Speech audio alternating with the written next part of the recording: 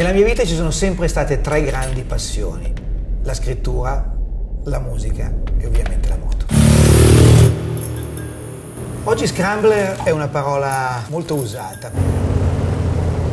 Trae le proprie origini dagli anni 50, dagli Stati Uniti in particolare, quando i farmers del Midwest avevano bisogno di andare avanti e indietro per le loro piantagioni e spesse volte volevano farlo in moto.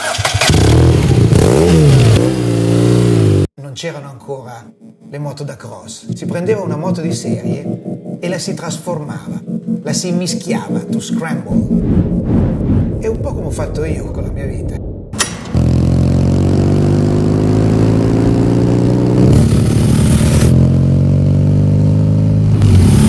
Per 20 anni ho fatto il banker, prendendo aerei, andando a Londra, New York, Milano. È stato un periodo molto divertente, però anche quello a un certo punto è cambiato, come è cambiato tutto il mondo attorno a me.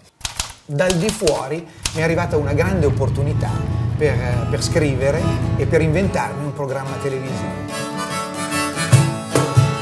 Da lì ho messo insieme tutto quello che sapevo delle moto, dei viaggi e della scrittura e ho incominciato a fare un nuovo un mestiere che è collegato alla fantasia, al piacere di raccontare, al piacere di vivere esperienze. Le mie esperienze sono tutte collegate alla moto e la moto è diventata la mia nuova vita. Ciao, sono Roberto Parodi, sono uno scrittore e un viaggiatore.